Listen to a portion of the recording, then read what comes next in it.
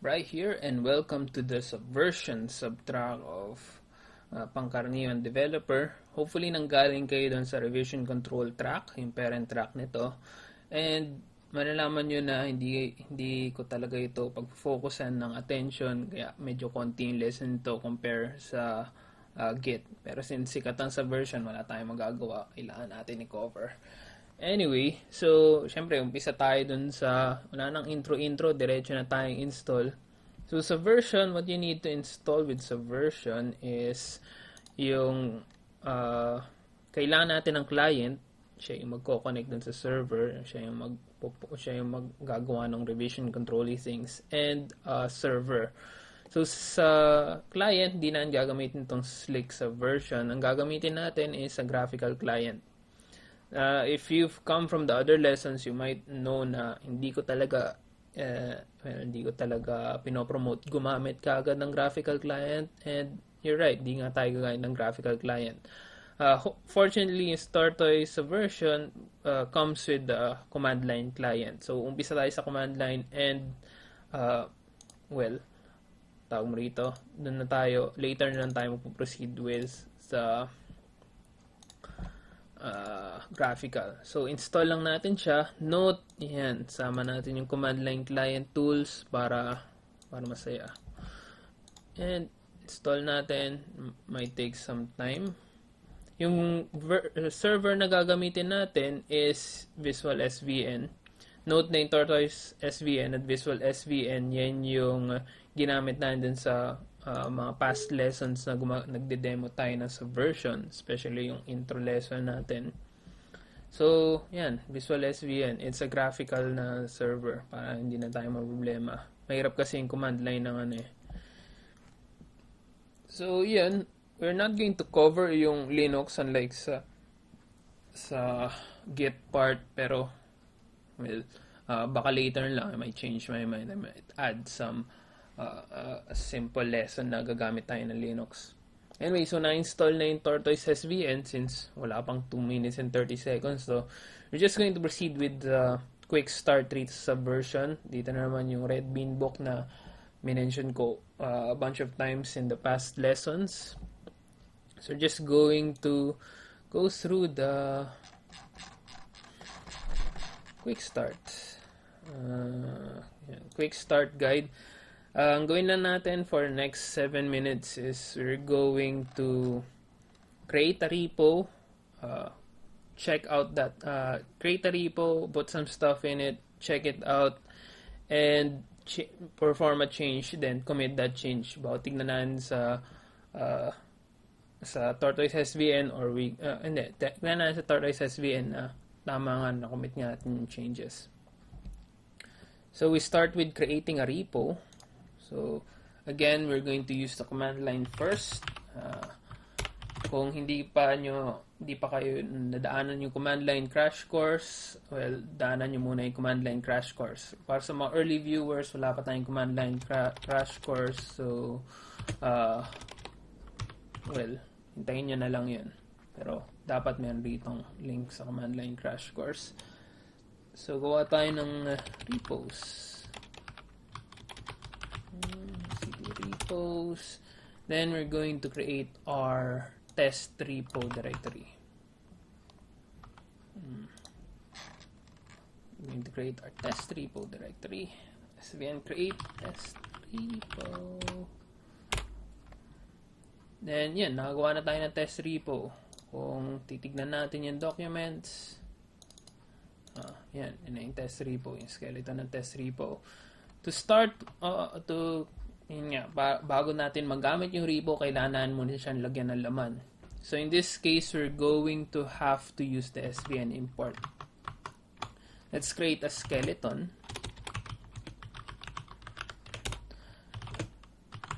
So, sa skeleton na to, kailangan natin ilagay yung mga folders at file. Initial na folders na kailangan sa version, which is yung trunk, where we're going to work most of the time, branches, para sa mga branches, and tags. So, meron tayong 3 folder. Yan yung base structure ng ating well, typical na Subversion project. And lagdagan na natin ang isang maliit na file. .text. Meron tayong readme.txt dyan. Walang laman. And we're going to do the svn import. So svn import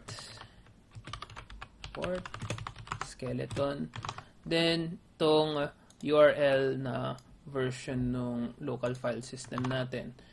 Kung gaya kayo sa akin na tinatamad mag-convert niyan, so we're just going to you could copy paste it dun sa isang browser, then automatically niya i-add yung gagawin, convert to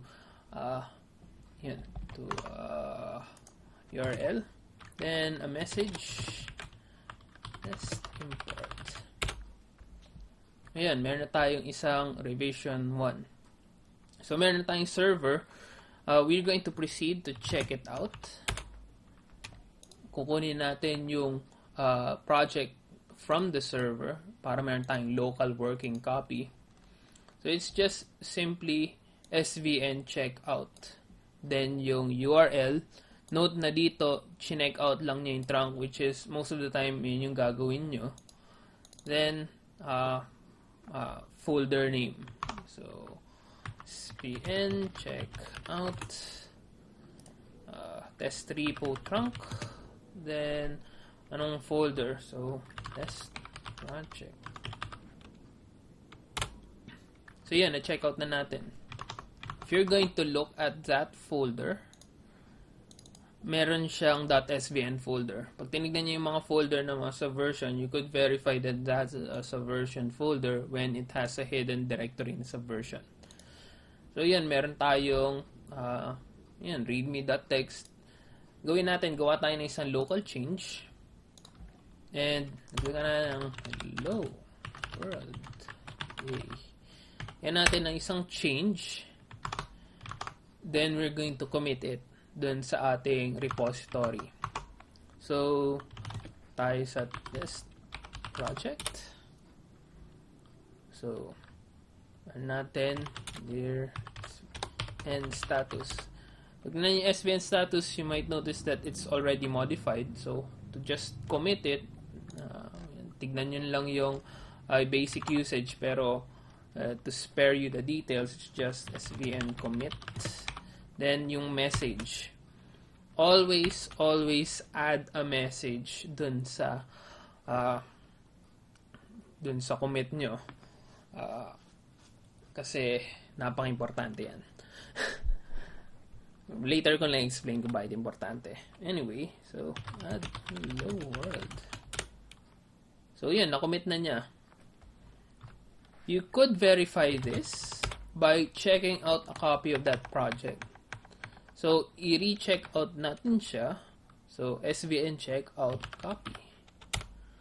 Nakikita nyo dun sa copy nyo, meron na tayo yung kinuha niya yung revision 2. So in that case, ibig sabihin na copy niya. So we could do some other stuff. This project, and gawa tayo ng another file at text. So svn commit and the svn add another file, svn commit add another file. So yan, na-add yung file. So nasa revision 3 siya rito. Test import yan, hindi maganda makita yan, pero could check it out with this show log. So revision 3 na siya dito sa project copy. Kung chinan mo yung log niya, currently nasa version 2 pa rin siya.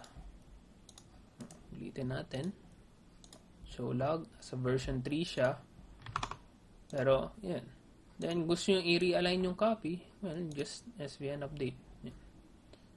So that's that for the basic sa installation ng client and yung basic usage ng Subversion. Next up, server installation.